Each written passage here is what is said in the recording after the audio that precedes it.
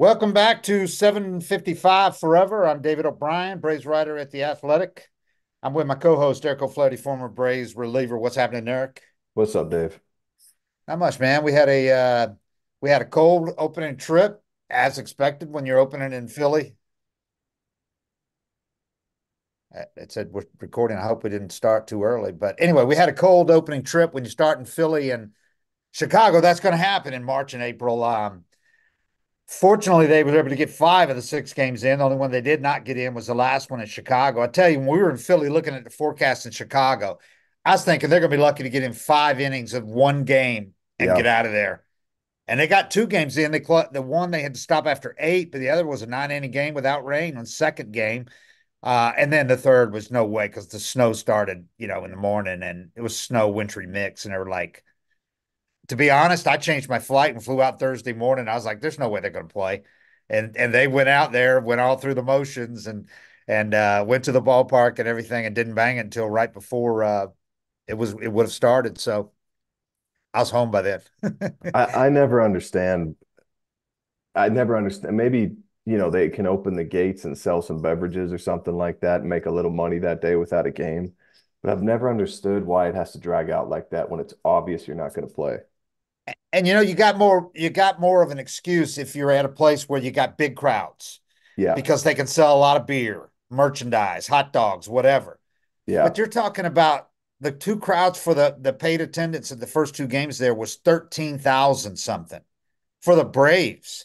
So the third game with the snow and the rain, there's not going to be half that many people there. So you don't even have that excuse. Meanwhile, you're going to pay all the stadium employees to come out Yeah. because they have to, if you don't bang it early in the morning to where you don't have to pay them, you got to pay them to come out. I don't know what the union rules are there, how much you got to pay them or whatever, but you inconvenience a lot of people when this was the Mhm. most obvious rain snow out of all time. I mean, there was no way you were going to play. The forecast was like 90% rain and snow through like 6 o'clock for a 1 o'clock game. Yeah. I mean, there's got to be some financial benefit to it because every time that we'd be sitting in the clubhouse for 3 hours and you're looking outside, like there's no chance, Yeah. and you just wonder, I'd rather just fly in on an off day, take an off day away. Let's have the off day today. We'll come back through and finish this at some other point. I've never understood why they try so hard to get those games in, but I'm sure there's a reason for it. And it's MLB making the calls they took it away from the teams years ago. So it's MLB that's doing this. And the blame should go on them. And I tell you what, for those who keep asking me, because I know people don't see it sometimes if you tweet it or you talk about it and all this, but everybody acts. The Braves have opened on the road like 16 out of 22 times, four of the last 5 years, I think. They've opened literally more at Philly. I think I didn't look this up. I meant to. They've opened more at Philly since Truist Park opened than they've opened at Truist Park. Really? Yeah. So, but I've talked about this before. The reason for that MLB should, of course, schedule the first series at the warm weather places and the dome stadiums and all that. But you can't do that every year because you can't tell the Minnesota Twins, for You never instance, get an or opening day. you'll never get opening day. But it should be those teams that if there's going to be a team opening 15 out of 20 years on the road, it should be one of those teams, right? Not the team that Yeah. so I mean, if you're going to do it to a southern team or a warm or a team with a dome, it should be done to those teams that get. But I've talked about this before. I don't think the Braves would ever acknowledge this, but the Braves asked for years because the Braves crowds were affected by school being in session more than any other town we went to. I never went to another town where they had smaller crowds compared to their weekend crowds when school was in session than they were in Atlanta. I don't know why that is because a lot of their fans were from the suburbs and the ballpark was downtown at Turner Yeah. Field, all that kind of thing, I guess. So, but for whatever reason, the crowds were more affected by school being in session in Atlanta than anywhere else we went. So as a result, the Braves, they're no dummies. They asked MLB, and the Braves have a lot of pull because they are one of the gold standard franchises. They said we would prefer to open on the road, and that's a marquee team opening on the road. So whatever city they're in, that's a big matchup. Most places sell out the opening night anyway, but that assures you're going to get big crowds for the whole opening series. but they said we rather would open on the road in exchange for getting more summer games and Yeah. especially the summer holiday games. Yeah. And that's why the Braves have had most of the time are playing at home on the 4th of July and Oh Memorial man. Day and just more games in general when school is not in session. That's interesting Now, because I'm trying to think about it, and I remember, starting on the road a lot, but I remember a lot of Fourth of July's at yep, home. I remember almost every time they bring the troops out, you're in Atlanta. yeah. At certain holidays, it's like they always happen in Atlanta. That's interesting. I never knew that. And and a reason why I think that they, if they haven't already, should tell MLB, okay, that is what we said all those years, but forget it now. Just treat us like any other team. We would rather open at home as much as anybody does, is because, at least for now, when they're this good, that's no longer the rule. The Braves sell out. It doesn't matter when the games Yeah, are. yeah, that's what I was just School thinking. being in session is not a factor anymore. It used to be if Milwaukee was in town for a Monday to Wednesday series and school was in session, there might be 15,000 people out there. They might announce 20, there might be 15, 12 in the seats, depending on the weather. You know, now it's like they sell out for even for the Marlins in town, they're going to get crowds of, depending on what the promos are or whatever, they're going to get crowds of 35 to 30 to 35,000 in the middle of the week when school's in session. So that's not a factor anymore. And I would think that the Braves would want to open at home, at least some of the time, because like this week, for instance, we were in Philly and Chicago. The weather in Atlanta was in the 60s, getting up to 80. 2 days ago, it Yeah, was 80 here when they played in the 40s and they had the wintry mix in later at night in Chicago. So anyway, that's my long spiel about that. But for people who keep asking me, why don't the Braves ever open at home? That's why they didn't for all those years. Now I don't know if they'll acknowledge that or not, but I mean, come on, if there hadn't been a reason, Braves officials are going to come out and complain yeah. about Why that. don't we get more opening days? Right, Yeah, right, exactly. So that's the reason. And the logic, it was sound logic for a long time, but it's not anymore because the Braves sold out like 54 of their 81 home games last year. They're like third in the league in attendance. And the only teams ahead of them were like the Cardinals, which is another baseball crazy city. Already sold the tickets before everybody realized they were going to suck. And the Dodgers, who have a ballpark that seats 55,000 and a yeah, metro area that's twice the size of Atlanta's. yeah. So there you go. And a great team right now, just like the Braves. So anyway, I thought it was a great opening trip for the Braves. They went 3-2. They didn't get to play that third game in Philly. It would have been Strider starting. They would have won that game, I'm almost certain, and they would have won both series on the road trip. And that's all you ever want on the trip. Yeah. If you can win a 3-game series, that's good. And almost And swept Philly.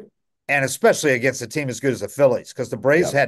had been swept in each of the previous two opening series at Philly when they opened the season. They'd gone 0-6. So yeah, they almost swept them. That was a one-run loss in the last game. And I thought the pitching was great. Fried was the only starter who did not have a good start. And you're Yeah. not worried about him. But the bullpen was great.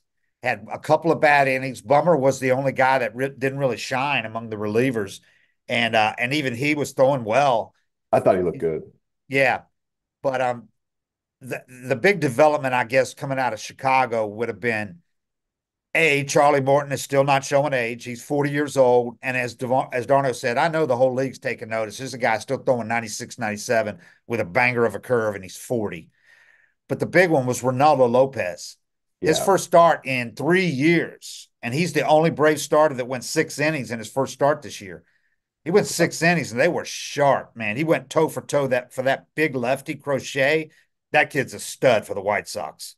It's like Billy Wagner leg kick. I Oh, mean, I've seen him pitch before, but I've never gotten to actually watch him, work. I've seen his highlights and clips of him, but I've never watched a Crochet. full Yeah, he's White Sox nasty. game. And man, that is like I don't, those are the guys that I don't know how they ever fail. I watch Yeah. them and I'm like, you have that stuff, you should put up the ground numbers every year. Yeah. That's only his second major league start, and he looked like a ace to Yeah. me. So they got the White Sox got some players, man. I mean, they hadn't won a game till they won that one against the Braves, but they lost 3 one-run games to the Tigers, who haven't lost yet. And they played the Braves without Eloy Jimenez. So they got Eloy Jimenez on top of Luis Robert, Yeah. Moncada. I mean, they got some studs, man. They just don't have somebody, a leader type guy. They don't have a good Yeah. vibe, it doesn't feel like, but they got some pitching. And that, how about bringing in Kopech to close? That dude was throwing gas. Yeah, I don't know if he knew where the ball was going though. Yeah.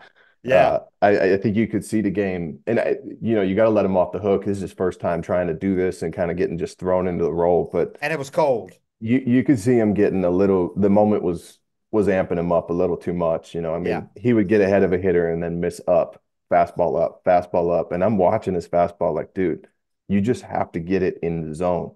Yeah. That thing is taking off, and they almost got him. I mean, they made him work, but Loaded the bases against him. I'm sure it was tempting just to make him, go up there and not swing for a few pitches, but I Darno watch popped those up. games. When I watch those games and a guy's throwing like that, I'm like, you might have better odds just not taking a bat because the Yeah. only thing you can do with a guy making the ball move like that is do him a favor. It's Yeah. 99. It looks like it's jumping, and he's having a hard time finding the zone. You'd never tell hitters to do this, but being a pitcher and experiencing not having control and being a little too amped up for a moment, I'd tell my Yeah. guys to take two strikes. See if he can throw two strikes before you even think about swinging the bat. So Darno popped up to end that when they had loaded the bases, had a couple of walks. Uh, but yeah, good series for the Braves. Marcell Ozuna was the only offense in that series in that game for the Braves. They lost what 3-2, and he hit two Two bombs. solo homers in the cold. Man, I don't know how he did it because nobody else was getting it up like that, but he did. He stroked those two balls, but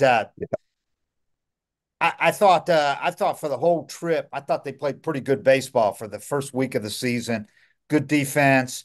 They got to be happy with that left field platoon defensively, on top of getting all the hits they got from Duvall and uh, Kelnick. and Kelnick. Is just, that guy really impressed me. I mean, Yeah. we talked about how he looks like a ball player, but I think simplifying his swing, because I was told by people in Seattle, said he's been working on tweaking his swing for 3 years, making all kinds of adjustments. And Seitz said he's had so many guys tell him, do this, do that. And guys like that when they're young, they're studs, and they get frustrated. And some guys are open to listening to everybody. And you got so many guys saying so many things, guys you trust or guys who've had success, and I think it can get confusing for you. And Yeah. Seitz said they worked. He said he waited a few weeks, talked to him, met with him a lot, and then they said they got a lot of the hand movement out. And then the kid himself went up to Seitz and said, "I'm so tired of trying to time myself with this leg kick. I'm just getting rid of it." So it's not completely gone, but it's a small one now. So he's just so much simpler at the plate, and he doesn't need to do all that crap to hit the ball with power. This guy's No, he's got a big kid. power. Yeah. So No, and you he's have to, ripped. that's probably the hardest thing for young players or anybody in general to recognize is you have the strength and the power to succeed without like trying to do extra stuff to generate it. There's certain guys like Bautista came up with that leg kick, and I don't know if it was a timing thing or it just got him way more momentum Yeah, into his swing. But Kelnick's I mean, if you look at him, he's jacked. yeah, And it's interesting because a lot of guys fall into this trap and coaches fall into it too. Maybe a guy's mental space isn't right, but he has a rough, 2 or 3 games. Let's give him something to work on with his swing. And the last thing you ever want to be doing is thinking about mechanics in a game. yeah, You have to get to the point where when the game starts, now I'm competing and playing baseball. If you ever get lost in your mechanics or I grounded out, what did I do wrong with my swing? It's like you didn't do anything wrong. You just missed the ball. It happens. It's baseball. Same thing with pitchers. You have a bad day. It's like maybe I don't need to go tweak and change anything. But guys that fall into that trap, you better run into the right coach to get out of it because they'll always be making adjustments. And God, it's an ugly place to be. I went there toward the end of my career, and there was, I mean, I had new mechanics. I had a point where I was throwing wiffle balls to my wife in a hallway trying to find my arm slot at 2 a.m.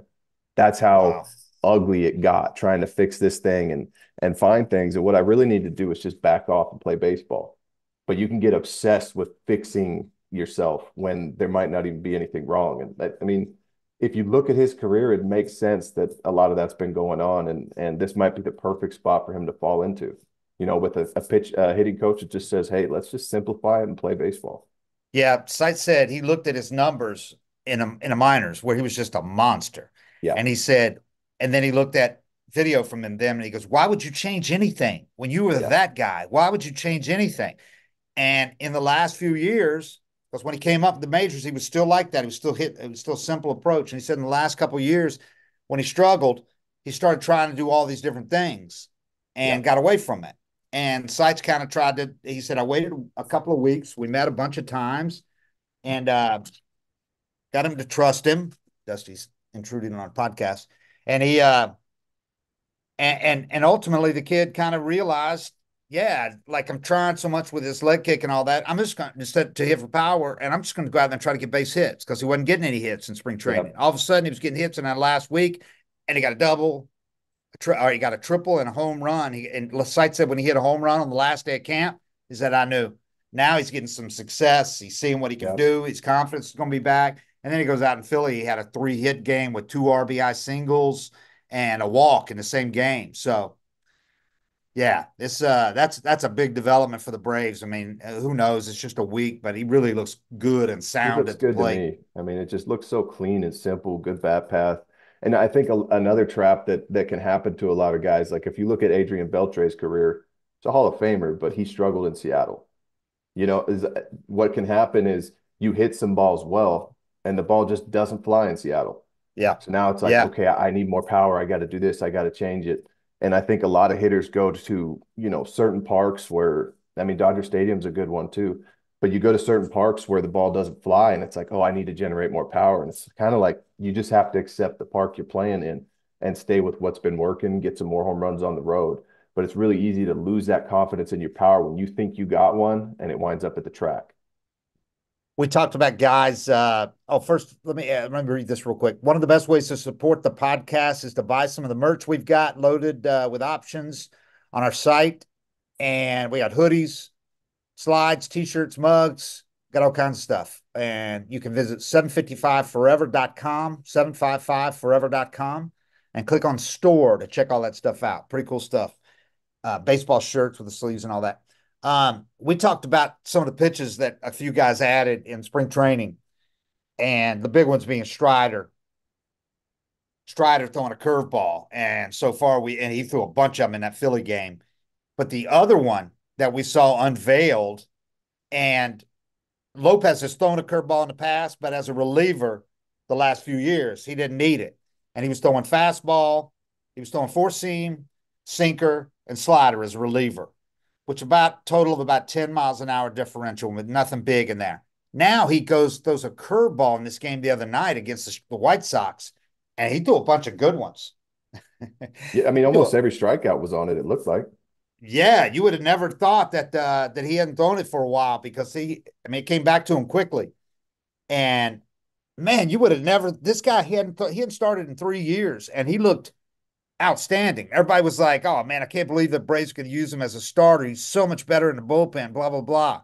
Well, it turns out I think they might have known what they're doing because that pen is loaded, and right now he's a better fit for the rotation.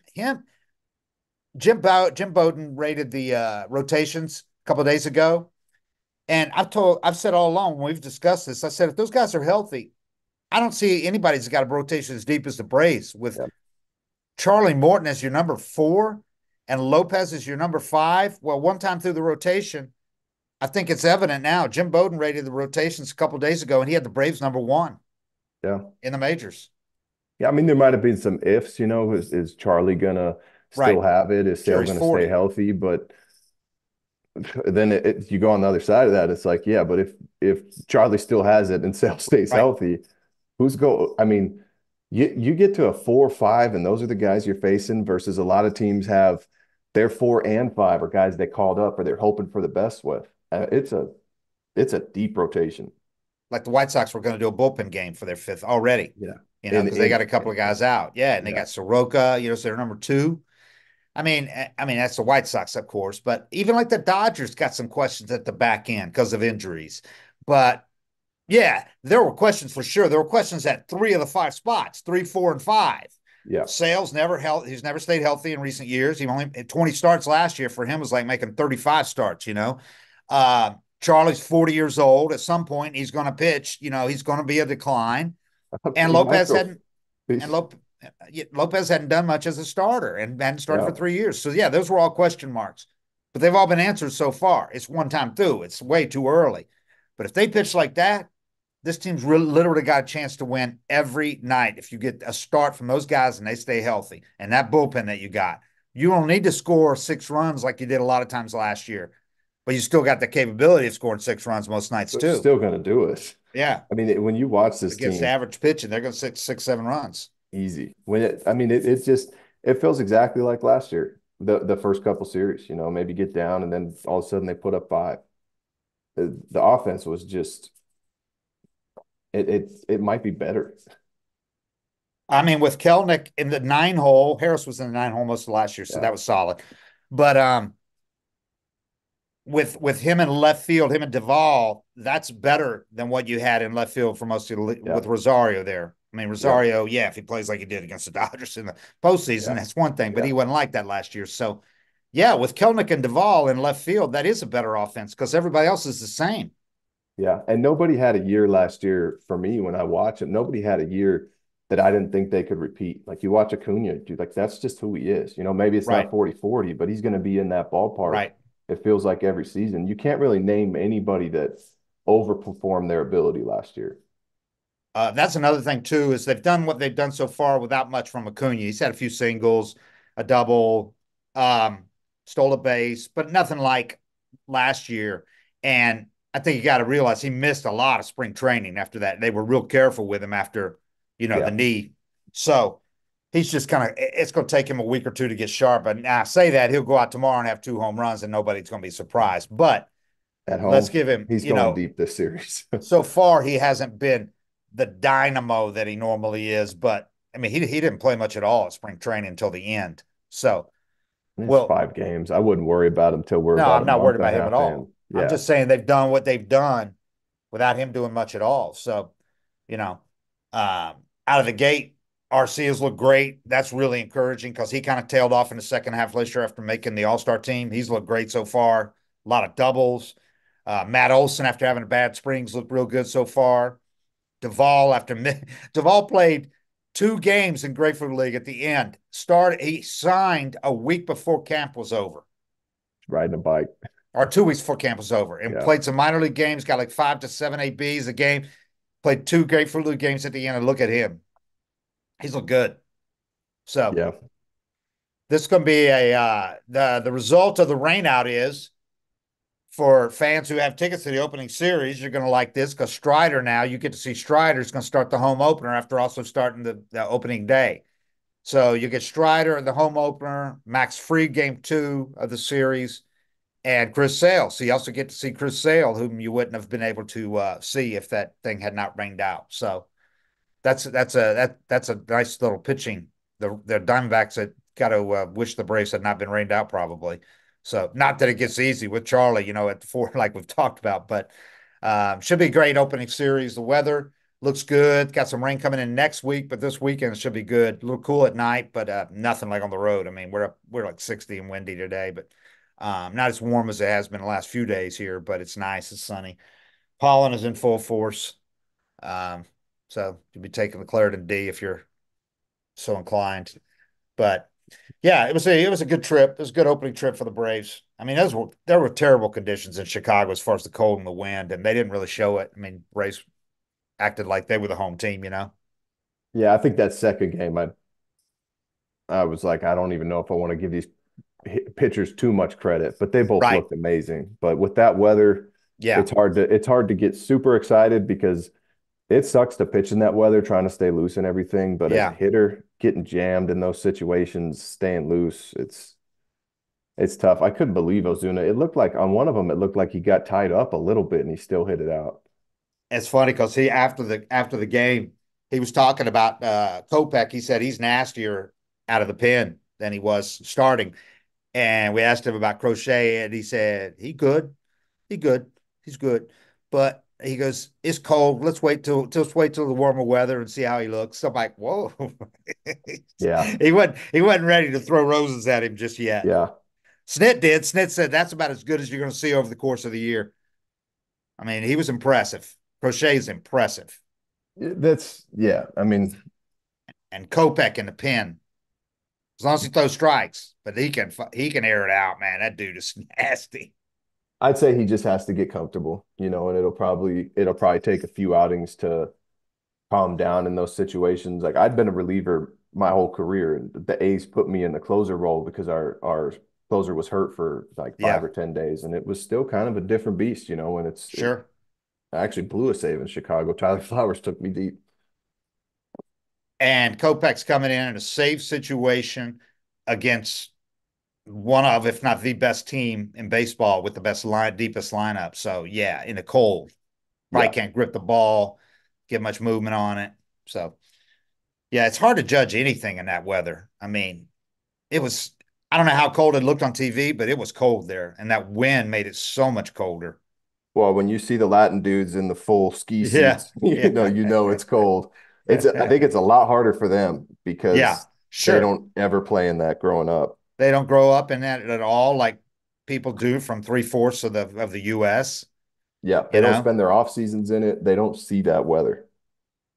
and a lot of them play for the brief time some of them spend in the minor leagues. They might not ever see it in the minor leagues either. If you're in a Yep. Southern League, a league down Yep. here, Yeah. so yeah, that's got to be odd, man.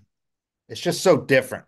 The feel of the bat and all that in that weather, that's just so different. I remember Evan Gaddis even went without batting gloves in that weather. We were out in Colorado in a game when they played it, had to play a doubleheader where it snowed out the day before and they had to play a doubleheader and the temperature never got to 32 all day. Was that in Colorado? Yeah. And That was the worst. Julio pitched a great game in that weather, but Gaddis played without his batting gloves still in that weather and hit a bomb. Yeah, that's insane. The I polar for bear, that game, I was white outside for bear. probably a total of 7 minutes. They let me stay in the clubhouse, and when the like fifth, sixth inning, I knew I was throwing the eighth. When the fifth, sixth inning rolled around, I started riding the bike and getting a sweat going. Yeah. Um, they told me, "Hey, you got next inning." I jumped down in the cart, walked out the back way into that bullpen. They handed me a ball, and I started chucking. And so I'd been outside for no time at all. I was perfectly warm, and I was still miserable and throwing about 87 in that game. It was so cold. Um, talking about that first trip, how good the offense has been. 5 games, the Braves are hitting 368 and got a 429 OBP. That's good to see. They've only had five. That can't be accurate, right? Let's see. Five now. I'm looking at strikeouts. Is that possible? The Braves have only struck out 5 times? No, No, no, that's no, no, they because faced what's his Wheeler. name had more. Yeah, Yeah, what's his name had Wheeler had more than that in one game. What am I looking at? Oh, no, yeah, I'm looking at left field splits. Yeah, because I was doing a story and I was writing about Kelenic. Yeah, Braves left fielders hitting 368 with a 429 OBP and only have 5 strikeouts between the two of them in 5 games. And Duvall can strike out some, Kelenic has struck out a ton in the past. yeah, Kelenic's got as many walks as strikeouts in 5 games, and that's huge. He's got 2 apiece, and that's huge because he and Seitz were talking about the biggest thing in simplifying and getting rid of the leg kick. The biggest see thing the for him, ball. seeing the ball. Yeah, And he said, I said, does it feel simpler now that you're swinging? He goes, yeah, I'm seeing the ball better than ever, so it must be simple when I'm got the leg kick going, all that. He goes, I feel like with get rid of a lot of the hand movement and the leg kick. He said, I'm seeing the ball better than ever. So, and it shows up. His strikeout rate now is at a career low. His walk rate's at a career high. His whiff rate's at a career low, but he's swinging at more over 50% of the pitches so far and missing fewer than ever percentage wise. So again, this is only 5 games and he started 3 of them, but those are good signs against some really good pitchers like yeah. I Wheeler. can't believe he's walking in front of Acuna. I mean, I thought that 9 hole would be huge because he'd get a lot to hit, but he's Well, still, it's only two yeah, walks, but he's only struck out 2 times. yeah, So his only thing he's done wrong so far was get caught stealing in yeah, front of Acuna on opening day, and Snit told him, when you're at first base with Acuna, you're in scoring position. yep. And he said, I realized that afterwards. So, Snit said, "It's my fault. I should have given him a stop sign." And Snit didn't. He just assumed that he would do the right thing there or whatever. But he said, next time I will. But he did something similar in the White Sox game the other night. It turned out He great got, because it yeah, was a full count. It was a borderline strike. It was right on the black, and it was called a ball. The guy couldn't frame it because he's yeah, worried about throwing Kelnick out. He's he's yeah, he's popping up, and if he'd have framed it, it's probably a strike because it's on the yeah, black. But I told Snit that I said a good point. I said Kelnick probably might have saved a strikeout there by going because the guy couldn't yeah, frame it. And Snit said, yeah, "Yeah, but if he'd have called a strike, it almost was a strike it's almost a double play." yeah. Yeah, that's Yeah, true that was too. kind of a lucky break that the ump missed Right, that call. right. Snit, if he'd have got thrown out again, Snit would have been pissed because he said the first time was my fault. So anyway, um, He went again. I'm sure he was going That because it wasn't a was hit and 3. run. I think maybe he was going on 3-2, Yeah, so it's maybe he thinks it's a little different. yeah. But if he got thrown out again, Snit would have said, "Okay, that's it. You're not running anymore when Acuna's hit." Well, I guess so. If that's the logic, if you think about it, then it's like this is his last pitch, so something's happening or it's not there Right, anyway. You're not taking the bat out of his hand in right, that situation, exactly. but still, yeah, Yeah. So, but um, Matzik again, he makes another appearance in the White Sox series. He struck out 3 of the 4 guys he faced. I mean, you talk about encouraging coming back yeah, from TJ. No, he's not throwing quite as hard as he did before, but I mean, you came back from TJ. From what I'm told, this is totally normal. It takes a while to get all that velo back. In the yeah. meantime, he's throwing with the same swagger, confidence he ever has, aggressive, great command. He's getting good movement. I mean, getting I, results. I don't have the metrics on it, but I bet you he gets either great extension or a really high spin rate because guys just miss his fastball. And that's the beauty of having, a really, really good fastball, really good life to it and extension is even when you're down a tick or two, it's still got that ride to it that hitters swing and miss. And if you watch him, yeah, maybe it's 94, 95 instead of 7 or 8, but the swings are the same. And when you have that, that doesn't slump. The extension doesn't slump.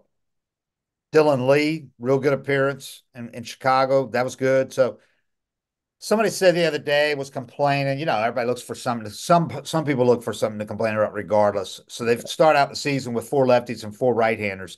And the other day against the Phillies, um, it was a bummer. Gave up like 4 straight singles after the near double play that would have Yep. ended the inning. And somebody complained that the Braves don't have a right-hander other than Chavez, who had gone 3 innings, and the closer and the 2 right-handers they have. They got Pierce Johnson and Joe Jimenez. I'm going, man, you talk about picking nits, dude. To say they don't have a right-hander just because they didn't have one to bring in right there. And for one thing, their lefties aren't lefty specialists in the traditional No, sense at that's what I all. was They're going to say. full inning guys. Yeah, they're not specialists. Mentor, Matzik, Bummer. I mean, these are and Dylan Lee. Okay, yeah, you want them to face a lefty, but they're not just they've got righties out. Look at their numbers. Minter Um, and Matzik do not count for me. They're just good relievers. I right, mean, if you had me and George Sherrill down there and there's these right, drastic splits, right. we need a righty. We need Moylan or somebody to level that out. But Minter, the splits, whatever, I mean, they're not going to be drastic. He's got that angle, and then Matzik, he's got the right on his fastball. So these aren't your typical lefties. I would count maybe Dylan Lee and Bummer as guys that you might want to shade toward lefties more, but they can still get righties out too. It's not like there's Yeah. guys righties hit 385 off in the pen.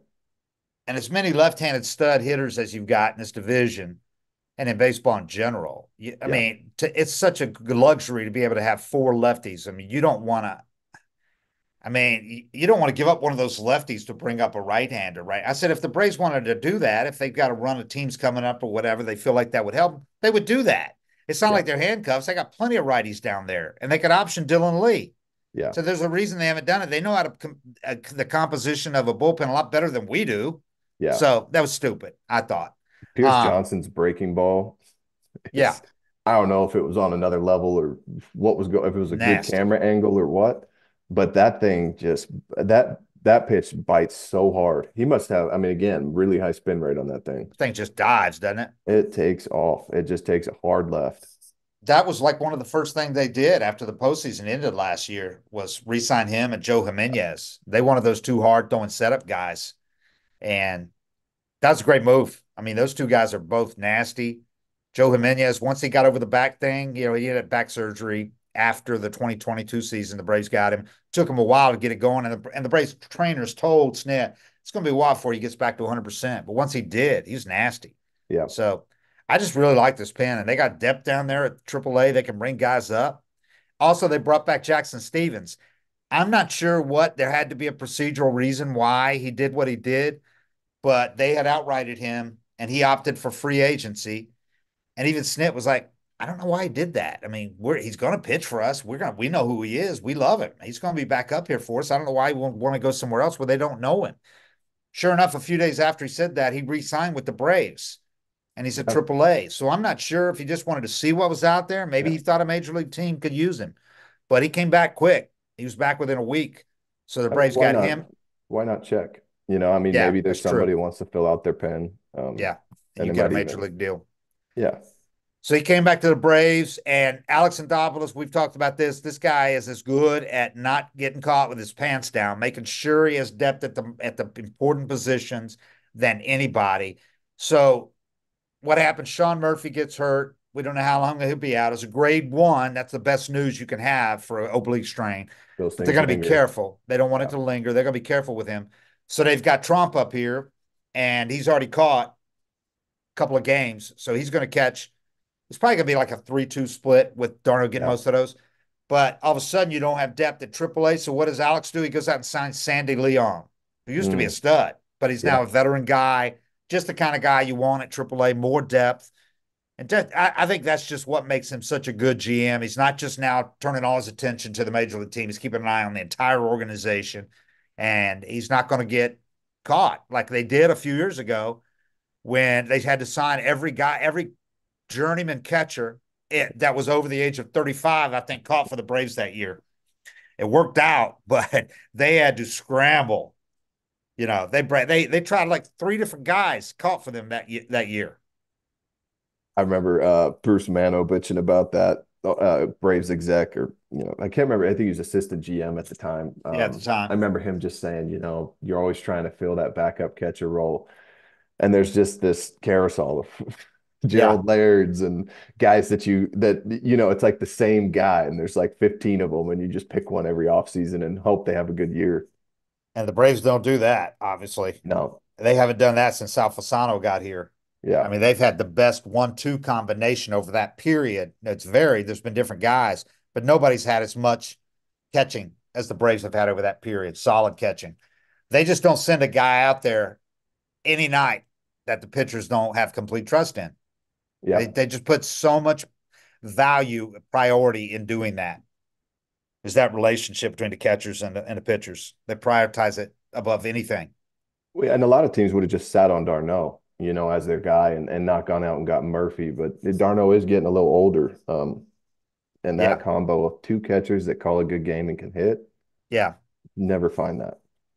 yeah. They had Contreras, and he has blossomed in Milwaukee. Yeah. So I mean, it couldn't have gone wrong keeping him. But at the time, he was more of a DH. He was just still learning catching, and as it turned out, he's. But they wanted another guy experience, and Murphy and guy in the prime of his career, and a guy they knew they thought they could re-sign to a long deal, Yeah. and it With a worked. cannon. Yeah. So, um, what was the other thing I was going to say? What impressed me about the trip? Uh, I had something in mind, but anyway. So yeah, good trip. Other than Sean Murphy getting hurt, that was really the only negative that we had the whole trip, and the fact that's grade one and not a lot worse is pretty big. I mean, if that had been worse, that's a Trump's a good backup. He's a good backup catcher. He's a guy that Yeah. if he was out of options, he'd be Yeah. somewhere that's got a frontline catcher like a Real Muto. He could be a good backup for a team for a catcher that plays 4 out of 5. And he will be once he runs out of options. The Braves probably won't be able to keep him. So, but he's solid here, and he sits in. The good thing they do is they keep him in camp till the very end. So he sits in on those meetings Yeah. every day with Murphy, Darno, Salfasano, you know. So he's heard everything with the pitchers. He's heard everything they've done. He's done all the same drills they've done. So he knows exactly what they do. Does the one knee catching like everybody in the organization does now. They do the one knee catching from the top, from the bottom up now.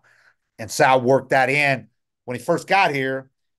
Tyler Flowers is the guy that got Sal Fasano that converted him to one knee catching. Sal kind of Yeah. was a skeptic at first, and Tyler showed him why it makes sense. So now they are one knee catching almost 100% of the time, and they've got guys to teach it in the lower levels too. So at spring training, that's all they do. Now they're doing it all the way through, so they don't have to get a guy up and the pitchers get used to a guy catching differently. So I think it saves your legs. I mean, that's the it's big tough. thing. It's tough watching a game and seeing a catcher not be able to get to a pitch that maybe they could, in a big situation. I've always thought maybe do it 85% of the time, but when the game's on the line, you can't let a pass ball happen. And maybe guys do. I haven't paid that close of attention, but let's do it, the old school way in those moments. But I think it definitely saves guys' knees not squatting the whole game. That's the biggest thing. Is like Murphy, they taught him to do it. He wasn't doing it at all in Oakland, and after he learned to do it, he said, "Yeah, you don't get tired," and especially in Atlanta in the heat. Yeah. And Darno said, "If I wasn't doing it, I'd probably be done now." He's 35. They said it's just a huge difference. Your legs don't get tired when you're Yeah. on one knee like that. And the other thing is, I asked Sal about what you were talking about. He goes, "People say that you might have trouble, getting to certain balls and certain sides and all that." He goes, "Look at our numbers. Our numbers, we're great at Yeah. blocking." And he Yeah. said, you can do everything from one knee that you can do from crouching. He said it's Yeah. just people don't believe that. Yeah, that's why I haven't gotten too worked up over it because there's some old school guys that are really pissed, and it's almost like they cherry pick the one time it gets through and And don't look that at the rest of the game at the ones they right, blocked. But that I shows think up on the people, highlights. yeah, they kind of have an agenda and pick it out, and then like, look, one knee catching's trash or whatever. But I'm like, if all these major league catchers are doing it, Yeah, it's like there's not idiots running the show. right. They've done their work, and it's definitely all right. And Snit was I asked Snit about this late in camp about the one knee thing. I was going to do a story. I haven't done it yet, but Snit said, yeah, because initially he was opposed to it. He talked to Yeah. us off the record. It's like, yeah, I don't like it. I don't know why so many of them are do it, but he wasn't going to tell them what to do. But he says, I'm not comfortable with it. Snit's an old catcher himself. Yeah. And now he goes, no, I've come around on it because those guys have shown that they can catch like that. They stay fresher. And he goes, I got no problem with it at all now. And he's really come around on that too, like he has a lot of things. Yeah. I mean, just taken the stance of, I'll let the catchers tell me. Yeah, I mean, they don't want to not do a good job. right, right. If Murphy didn't want to do it, you know, Not doing he, it. he would tell Sal, he goes, look, I understand what you want to do, but I'm comfortable doing it like this. And they're not going to tell him, no, you've got to do it like this. Yeah. He's getting results and he's feeling how comfortable it is. That's a big factor. I mean, if you're not tired, that means you can catch Oh, more. And I, in Atlanta heat, that's a big deal, man. I got roped into coaching little league, and I'm catching these kids bullpens, and they obviously throw it, everywhere. But I'll squat for one, and I'm grabbing a bucket. If they hit me in the shin, they hit me in the shin. But I get tired in 15 minutes. Imagine squatting for uh, Oh, 9 innings for a whole summer. Not even I'm not. You get a couple days off here and there, but 3 hours a day, back to back to back to back. I mean, I'm tired after 15 minutes. imagine a catcher in his 30s, how many thousands of innings he's caught, still trying to do that crouch. And you It's see it amazing guys when they like run to Carlton first base. Fisk. Yeah. Yeah. It's amazing guys like Carlton Fisk did it as long as they did. It's Yeah. amazing. Catching your 40 and big man like that. Amazing. Yachty, But how many games did he catch? oh my God. Yeah. And so many of those older catchers too used to wear those pads behind their knees Yep. that just support when they get to the crouch. It's like in effect doing what going to one knee does. It takes that Yeah. pressure off your knees. So I don't think you see those nearly as much now with guys doing one knee catching. Those guys don't wear them at all. The one knee catching guys, you don't No. need And to. I mean, you just think about how all that compiles up. If you're a young catcher that's going to be playing every day and you want to have any knees left in your Yeah. 30s, I remember Darren Dalton at the end, man. He had ACL a couple times, I think. And yeah, in his 30s, he had to get he had to go through a hell to still catch. Yeah. So, all right. Well, big weekend series coming up, home opener. They're gonna be huge crowds, and then we're gonna celebrate Hank Aaron's 755th home run. That's coming up on Monday, right? The date You of tell that, me. or is that I don't before even know that? what today is. Anyway, it's the fourth. Anyway, they're having a big celebration of that, and guys in town coming, 50th celebration of the home run. So that's a big deal. So it's a big homestand, a lot of stuff going on. So I hope to see you guys out there. Keep listening to the show, watching it, give us ratings and all that. Subscribe on YouTube if you haven't already. And that way you'll get alerts that we have another one up and all that kind of thing. So it makes it a lot easier. We appreciate it. All right. 7:50.